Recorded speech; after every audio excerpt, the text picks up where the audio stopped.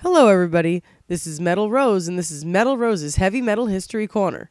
Here are a couple of cool things that happened this week in heavy metal history. I want to wish a very happy birthday to the lead singer and flute player of Jethro Tull, Ian Anderson, who was born on August 10th, 1947. I also want to wish a very happy birthday to the Guess Who bassist Jim Cale. I also want to wish a very happy birthday to Richie Ramone, who was born on August 11th, 1957. On August 11th, 1973, Kiss was signed to Casablanca Records.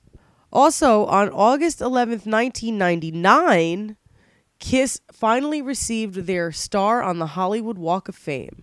On August 12th, 1998, Scott Weiland, the lead singer of Stone Temple Pilots, pled guilty to felony heroin possession and was sentenced to 3 months in a drug treatment facility.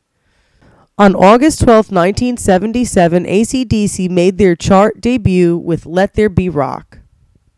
On August 13, 1996, Van Halen drummer Alex Van Halen filed for divorce from his wife Kelly. On August 13, 1999, Scott Weiland is back in the news and is sentenced to jail for violating his probation by continuing his illegal drug use. He had been receiving outpatient treatment for drug addiction, but in July he received treatment at Daniel Freeman Hospital for an overdose on heroin. On August 13, 2004, guitarist Wes Borland rejoined Limp Bizkit.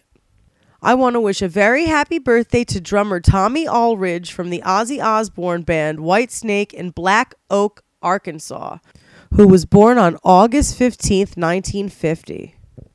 In sad news, on August 15, 1995, Motley Crue vocalist Vince Neil's 4-year-old daughter, Skylar, died of multiple organ failure in Los Angeles. On August 16, 2010, Ozzy Osbourne appeared on Jimmy Kimmel Tonight doing the classic Crazy Train and closing out the show with the song Fearless. Well, that's all I have for you guys this week. Please visit my website at www.heavymetalrose.com and please visit my band's website at www.orbinaut.com. See you all next week. Love you. Bye now.